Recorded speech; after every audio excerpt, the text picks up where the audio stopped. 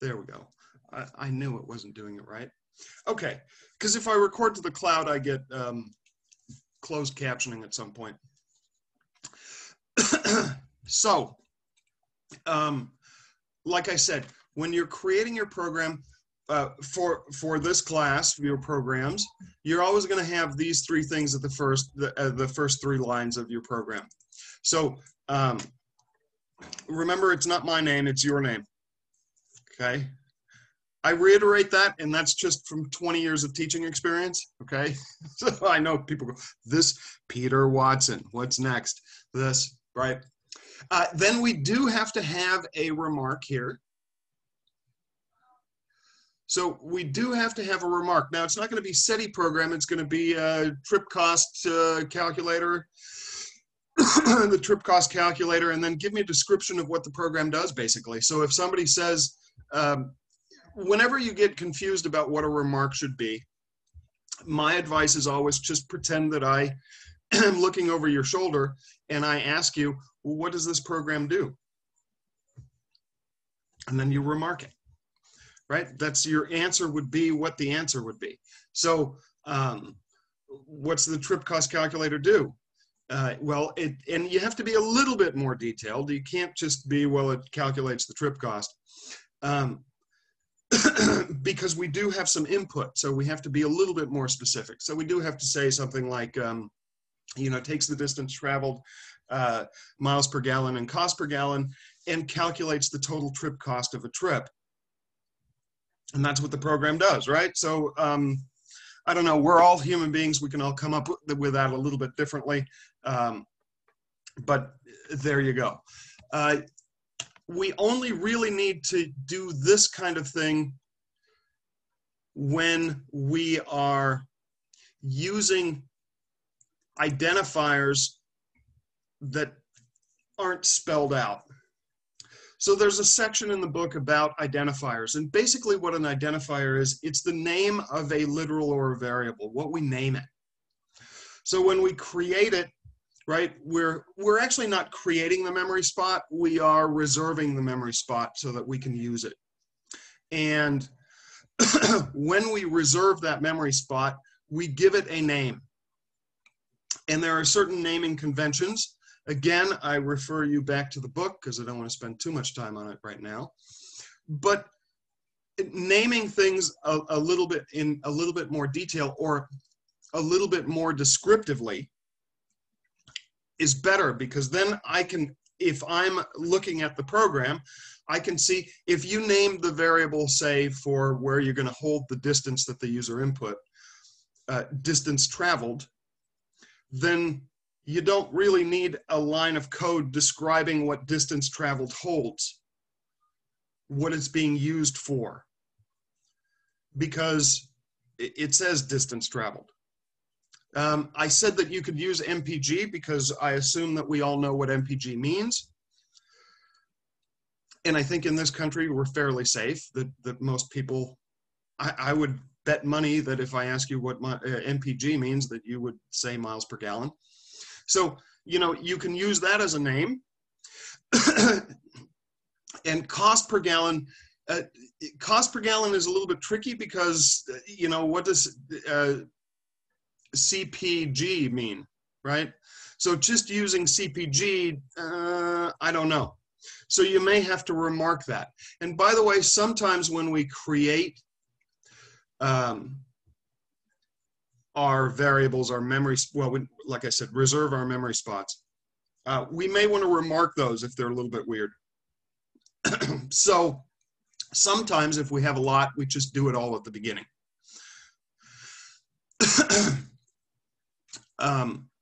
Sometimes if you just have, like if you were going to use CPG, you can actually add a remark over here next to a line of code. So to the right of a line of code, not just at the top. So I could do this.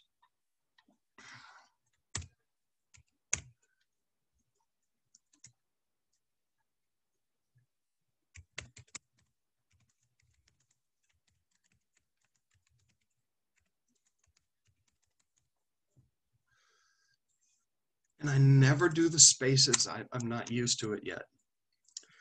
So there should be a space between the number sign and the actual remark.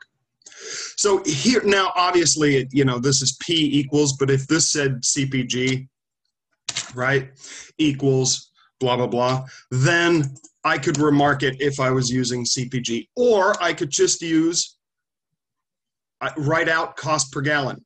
Remember, no spaces in names. Does that make sense to everybody? I don't want to lose anybody by being vague. Yes, no, maybe? Anybody? Can you hear me? No? Nobody can hear me? We can. Yes. Okay. When it comes to like labeling these and it's something that we understand, can we do like cost PG, since we know that we're figuring out stuff with gallons? Like, okay, so here's the thing. It's not that you understand it. It's that somebody else looking at your code understands it. Does that make sense? Yeah, it does. I vaguely talked about how in the real world, programming is typically not done by one person, but by a group of people who then share their code. And then other programmers are going to look at your code. So that's what all this stuff is for. And basically, I know it's redundant in here, but when we start learning how to program, we learn with all of the good habits. So we create habits. And all programming classes are trying to get you to become a programmer. Whether you do or not is irrelevant. So we're practicing habits over and over again so that we do things over and over again. In this case, it's good to be a lemming. We do stuff over and over the same way, no matter what kind of program we're creating. And that gives us a habit. And those habits, we just use whether somebody else is going to look at our code or not. We just use those habits over and over again. And the reason is there's so many ways to make mistakes when you're creating a program. And so if you tend to follow into a rhythm, a organized kind of pattern of how you write your code and you do it over and over again, you minimize the mistakes of sloppiness.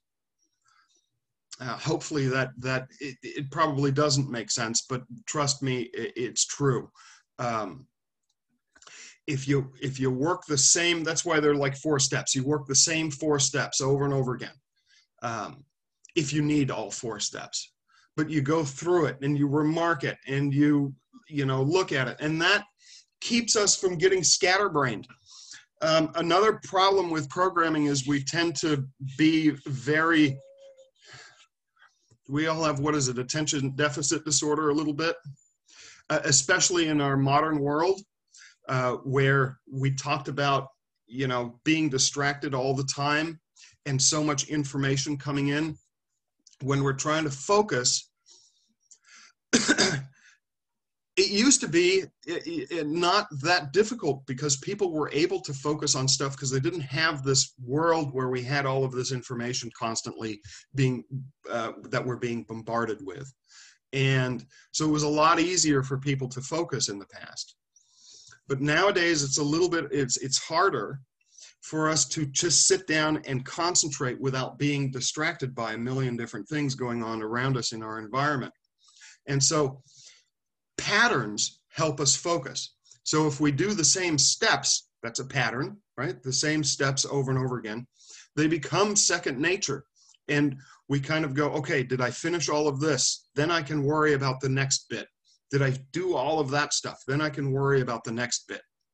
And so when we're creating programs that in programming languages that are a little bit more complicated, where you're creating a user interface or something else, you go through the steps, and that way you are pretty much I'm done with step 1, whatever that step might be. I'm done with it.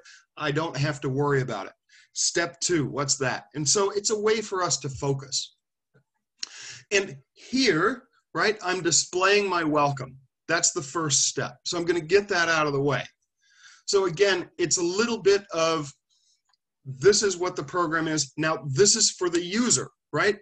The first bit is just remarks. This stuff those are just remarks. They're in our code. The user isn't going to see those. But here, where I actually display the welcome, I'm just doing some print lines, and I'm just telling people what the program is, right? And maybe some simple instructions on how to use it. It's not functional, it's informative for the user. The one thing that's very difficult well, there's a whole bunch of stuff that's difficult when we're programming, but one of the things is trying to split personality. I think I talked about it before, where we have to be the programmer and the end user. And so when we're creating the program, we are the programmer. And because we are creating the program, we kind of know how it should be used because we're creating it. I don't know if that makes sense. When you create a program, you know exactly how it should be used and why it should be used that way, because it makes logical sense to us when we're programming it, creating it. The user, on the other hand, has no idea and doesn't care why it was programmed the way it was. They just want to be able to use it. So they have no idea about how to use it correctly. So basically that little welcome, it should say, welcome to the trip cost calculator. And then you should have a sentence or two about how to use it, what it does. It calculates the trip. This program will let you calculate the trip cost for a certain distance. Please enter, distance, miles per gallon, and cost per gallon. And because we said we were going to use float variables for everything, you could probably write a line that says something like, you may use decimals, decimal data type, you may use numeric values in decimal form or integer form, or you can use whole numbers or decimals, right? Because that's a bit of information that the user wouldn't know, because they don't know whether we created float variables or integer variables. And they actually probably don't even know what an integer variable or a float variable is. They don't care. It doesn't matter to them. So that's step one. We get that out of the way. Again, it doesn't really have any programming value. It doesn't actually do anything or help us program. I'm going to take my watch off so I can put it down. Put it next to my... There we go. I'll glance at it every once in a while. I have my toolbar so that it hides automatically, so in order for me to see the time, I have to scroll down. What time is it? 21? 21. Hey, my watch is working. I have mechanical watches, so I have to adjust them every once in a while. So hopefully that makes sense. Then we get on to the user input. So again, with our trip calculator, we have, and again, I remark that section of code, right? So the next section of code that I have is here. Now we're only gonna have 3 user inputs, right? And they're gonna be float variables. So this is gonna say float. And this is gonna say distance. And then it's gonna say, please enter the distance traveled in miles. Also important, right? This is, will it work for kilometers? No, it will not. So somewhere we should probably mention that it's for miles per gallon. So if you're in Canada, you're screwed. They use liters and kilometers in Canada. I think they do. I'm not sure, actually. Canada has a bit of a hybrid system.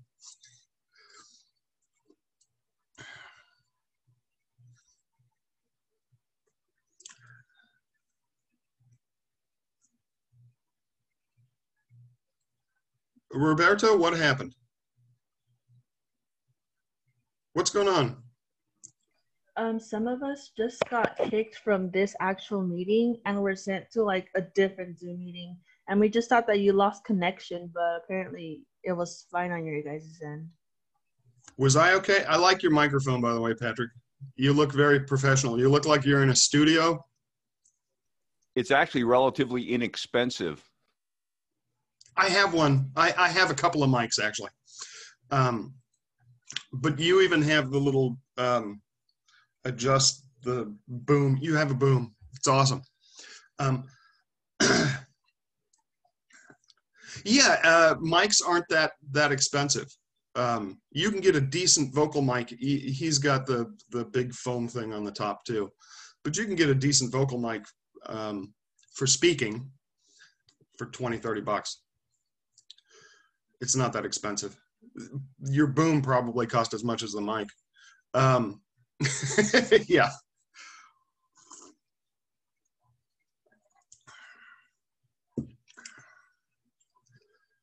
So, yeah, Patrick is ready to podcast. That's right.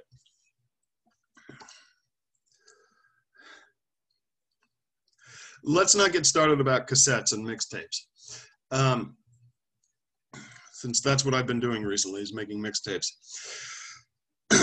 I've decided to go all analog, but that's a whole nother topic for a whole different day. I'm going back to my roots. So there are 2 meeting rooms. That's awesome. How many people are in here? The participants, 62. No, I got pretty much everybody. Okay, so anyway, I'm sorry. I apologize for the weird Zoomness. I didn't see anything weird, and I think most people were okay. But anyway, so we're here in input, and you can go back and watch the 5 minutes that you were kicked out. Here we would have something like distance traveled in miles, right? Now remember, miles is important. We were talking about how when we describe do the welcome, that we're really describing the program because the user doesn't know, right? So, and I know in Mexico they use liters and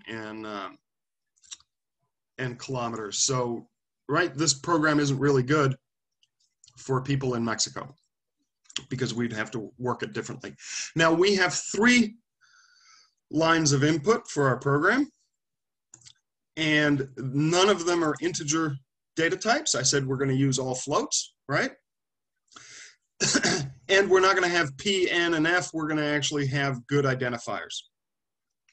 Then we just do the math, and remember that there are 2 lines of math. One is, well, depending on how you do it, right? It's either 2 lines or 1 line.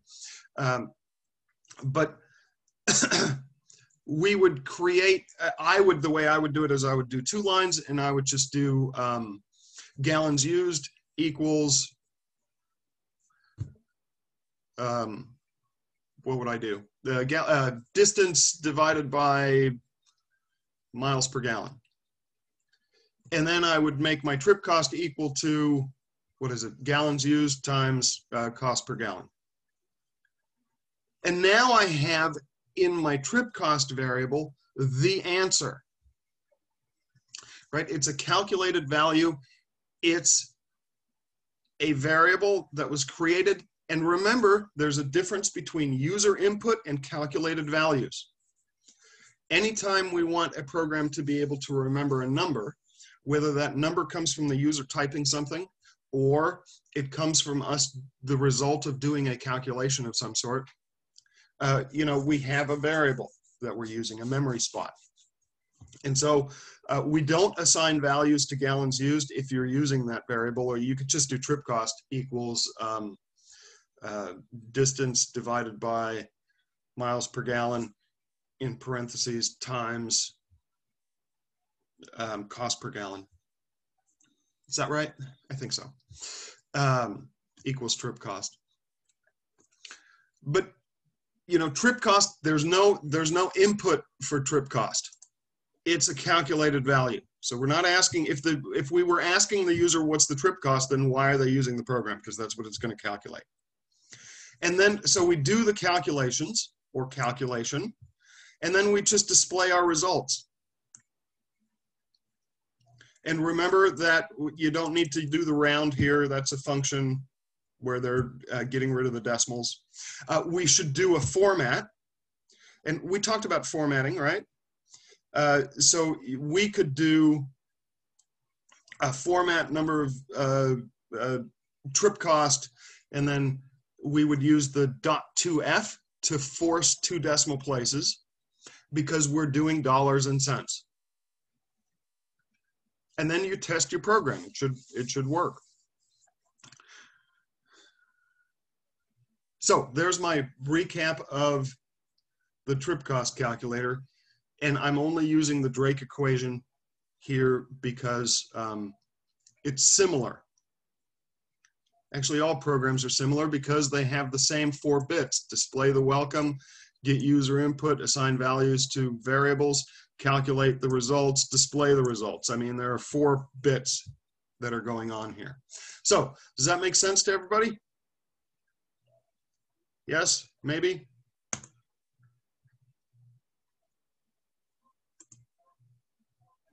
Yes. Yes. Okay. Okay, so are there any other questions? I have a question, Professor, but it's more, it may be dumb, but I No. know there's like 70 plus of us probably in this class. Mm-hmm. And I don't know, I'm sure I'm not the only one who's new to this stuff, but my program works and I have ran it. But the thing is, like, do we have to make, so I noticed that when I divide by 0, it kind of combusts on itself. Yeah, it's going to throw an error because you're not allowed to divide by 0. But we haven't got to the spot where we can do error checking. Oh, I see. Yeah, because I have I have family that does this stuff, so I sent them my program, and he was like, "Oh, it kind of dies when you, when you divide by 0." Why does it die? Because you're not allowed to divide by 0. So right? it would just yeah. So if you do, let's see, what's the division? It's distance by miles per gallon. So if you do 0 miles per gallon, right, your program is going to blow up. Mm-hmm. Yeah. How often is that going to happen? Oh, it should never. Who gets 0 miles per gallon, right? Yeah. If you get 0 miles per gallon, you didn't go anywhere. So I guess the main thing I'm just curious is, like, do we need to cover all ends of this, or? No. Okay. No, you only need to cover what I tell you. So in this case, we haven't talked about, and the book hasn't talked about, checking for proper input and how to deal with improper input. Since we haven't talked about it, you don't need to implement it. Just don't run the program with zeros as your miles per gallon. And you know what? In the real world, okay, so here's the rule. It's going to sound weird. When we're in programmer mode, we need to think of all end users as being completely stupid. Okay? Completely dumb. And what that means is that if there is a way to screw up the program, they will do it. Okay? Now, to us, entering a 0 for miles per gallon doesn't seem like it would happen ever. Again, because it doesn't make any logical sense, because if I think about it, if I have a car that gets 0 miles per gallon, I'm never driving it anywhere. Because no matter how much gasoline I put into it, it gets 0 miles per gallon. So it doesn't drive anywhere, it just sits there. I can turn it on, but it doesn't go anywhere. I guess if you had a car that had no wheels on it, that car would get 0 miles per gallon, right? It's up on blocks. You can get in it, you can turn it on, and it runs, and you can blast the air conditioner and listen to the radio, and there you go. And you can pretend you're driving, but you're getting 0 miles per gallon. So it's probably not something that nobody's going to go, ooh, I wonder how much it costs to sit in my driveway for 2 hours. Right? That's not a trip cost. That's just that's nonsense. But a user would probably at some point somebody would enter 0 and cause the program to crash. And then typically, that's called an exception, by the way, in programming, when the program crashes or does something that's illegal, that it's not allowed to do. For instance, dividing by 0 is illegal, right? The answer is not 0, it's NA. Or no, what is it? Undefined. Or actually, we're just, there is no answer because we're not allowed to divide by 0. It's like a rule in math. You're not allowed to. I could never figure out why. But anyway, I'm not a mathematician. So we don't have to do that. Any other questions? I don't want to, I gotta,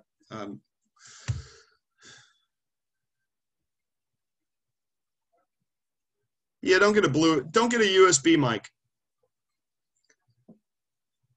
Is that a USB mic? I can't hear you because you have to press the space key 15 times. This is a USB mic. However, the back of the microphone itself is XLR, which is the big 3-pin like you'll find in a studio. Yeah. So then it has a USB converter on it. But how's the sound quality? Is it? Oh no, it's excellent. It's excellent. Yeah, but that's because it's not a USB mic.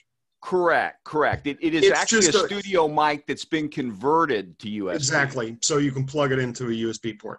Yes. And that's what I meant when I said don't buy a hardwired USB mic. Typically, they are cheaply made. Although the Blue Yetis are very good as far as USB mics go.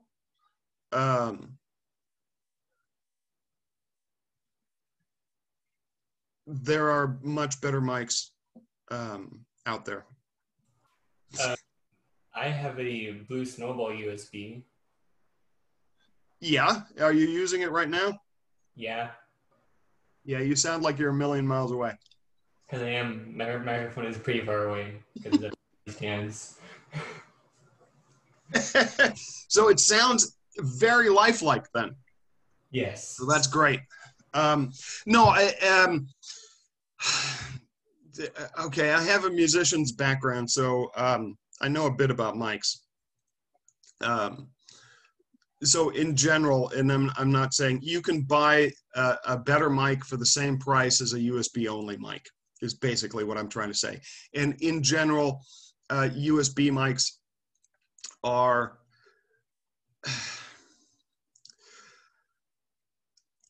they're overpriced. And the reason is because people want to use them and plug them into their computer, and because everybody's at home, it's one of those COVID-19 things. Right now, USB mics are very expensive because that's what people want. They just want to plug it in, right? And so it's just like hand sanitizer costs like $7 for a bottle. It's like, 25 masks cost $25. If you ever looked at masks before that, you could buy 50 for like $6-7. Now a 50 pack is, $40. So prices have started to come down a little bit as people have stock, but still, it's very expensive. So USB mics are one of those phenomena right now. And you can get better quality mics for cheaper and just use a conversion plug.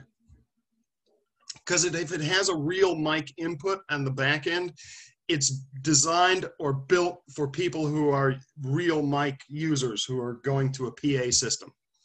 And that will work really well for a USB setup too. But anyway,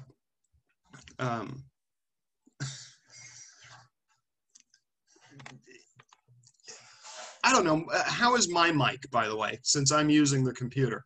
Do I sound, you have no idea how I sound in real life, but again, Patrick, you're not unmuted.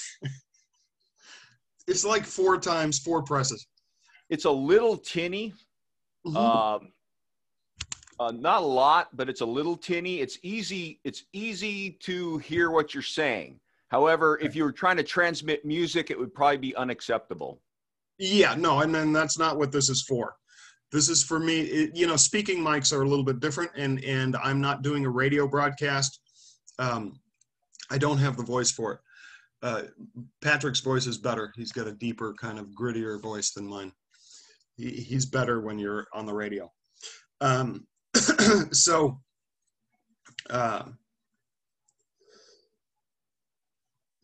headphones, your voice sounds different versus my Chromebook audio. Yes, obviously, output is also important. So the speakers that you are listening to me on is going to affect what I sound like. So if you have headphones on, it probably sounds better, because most of our speakers on our laptops or our computers are crap that if they're built in, they're little teeny crappy things that don't cost very much. Even the little cheap, you know, things that you kind of stand on the side that you can plug in, those sound better. And really the only reason is because the speakers are bigger. So mine sounds okay, but they're just little teeny tiny speakers. They can't be bigger than that. Can't be bigger than a quarter because they're here. But anyway, so any other questions?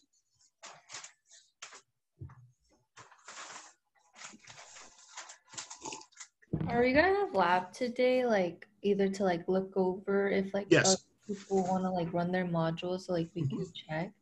Oh, okay. So if you have yeah, we'll have lab, and I'll let you guys ask me questions again and show me stuff if you have issues, because there were a couple of people that had issues. I don't know if they got resolved, but we can go over that in lab. Okay, so let me talk about let me talk about something new. And it's not really new, but I want to start with oh, hello, what are you doing?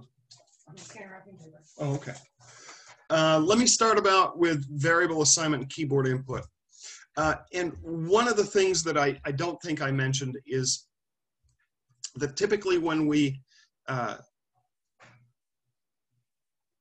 there are two ways to get input.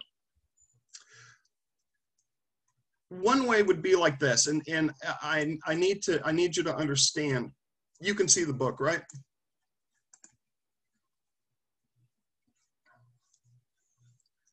So here, I have an input line, right, that says input, how many credits do you have? So the user is going to type in, you know, 52. And the equal sign puts that into a variable called line. Now, here's what's important to understand here. The line variable, by default, is a string variable.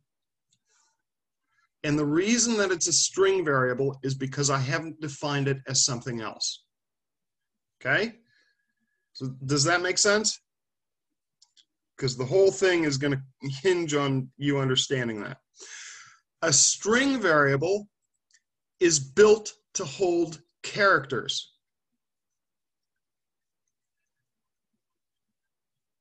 And a character or characters are not numbers. So you can see here they've created this line variable, but then what they've done is they've taken the line variable, converted it to an integer value, and then put that value into this number of credits variable. And the reason that they've done that here is because they want to do a calculation, or I think they want to do a calculation with the number of credits. And you cannot do calculations with string variables. They do the same thing here. What is your grade point average? With an input line. And this is a string variable, and so they convert the string variable to a float and put it into a new variable. Now, you can use GPA or line in a calculation. And the reason is this. So here's the crux of this. Where's my share? And I don't remember whether we did this or not.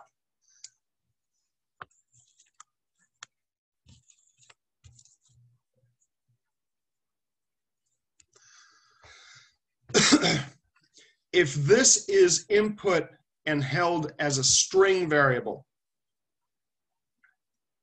then this would be read as 582. It's individual characters next to each other. If it's held in a string variable, that's 582. And you can't multiply 582 by 34. If this is converted to a float or an integer data type, then it becomes 582.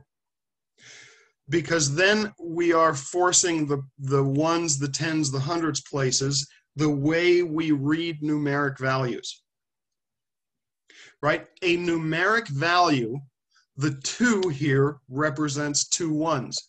The 8 represents 8 tens. The 8 is actually 80, right?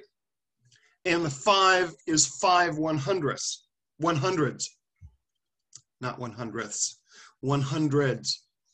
So when I read this 500, right, I'm actually doing a multiplication. It's 5 times 100, 500. 80, that's 8 times 10. And 2 is 2 times 1. When I look at this as a string variable, then that's 582. The 5 is not related to, and by the way, it's not related to ones either. It's not related to any number. This is a character. So for instance, if you have a phone number, my chat room's in the way, sorry. If I have a phone number like that, right, you can't do math with a phone number. And we don't read this. If somebody asks you what your phone number is and you say 5,826,565, the person that you're telling your phone number to like that is going to go, what? Huh? And the next thing they're going to say is, never mind, I don't need to be your friend, you're weird. Right? Because nobody says that.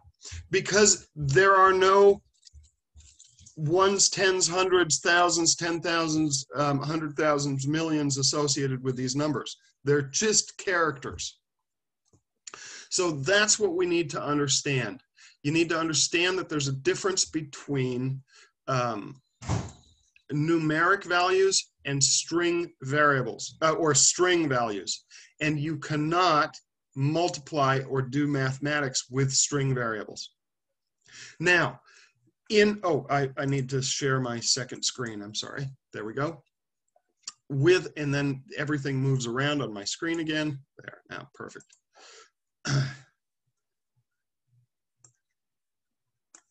Better.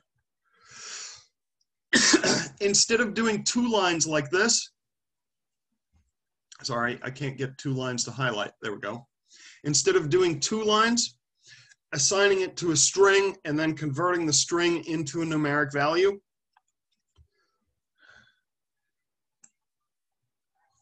we just use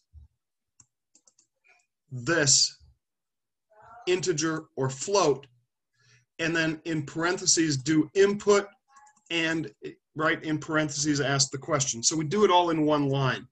That way we don't have to do a value assignment and then a conversion and then do math. Does that make sense? Is that clear? So we basically would just do this, right? Let me scroll. Instead of doing it in two lines of code, you just do it all at once. And the only thing that you need to be careful of is the parentheses there and there.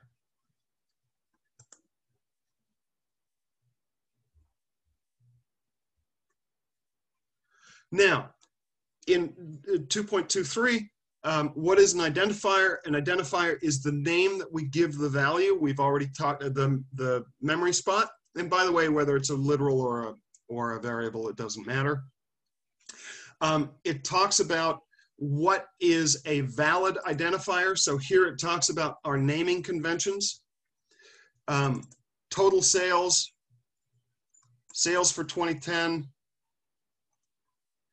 You cannot start so these are invalid here. You can't start variables with a number or an underscore. You can't have spaces in variable names. You can't put quotation marks around a name. So these are valid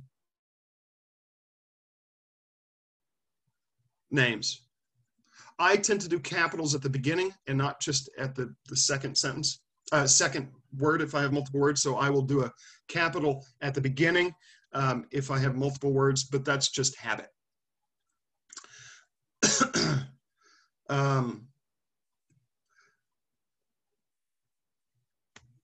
So yeah. So the book talks about keywords. So there are some words that you cannot use for naming things because they do stuff. Okay, so here's a list of words that are reserved as actual, they do something, or they are a word that's reserved for a particular kind of thing. Like float, for instance, you shouldn't name a variable float because float means decimal, right? And we use float as a, to define the data type of a variable. And so you shouldn't name, you shouldn't have it, it shouldn't be float equals, you know, float input, blah, blah, blah. Hopefully that makes sense.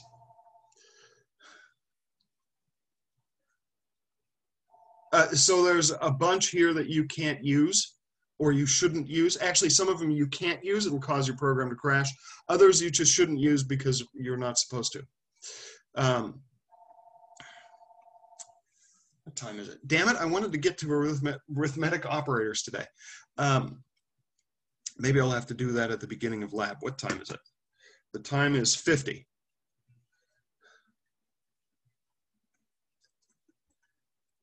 Yeah, I'm going to have to do that at the beginning of lab. So I'm going to talk about operators and yeah, I'm going to talk about operators and maybe operator precedence. So basically that means order of operations at the beginning of our lab.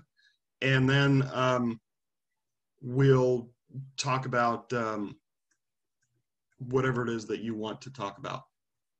Okay, so having said that,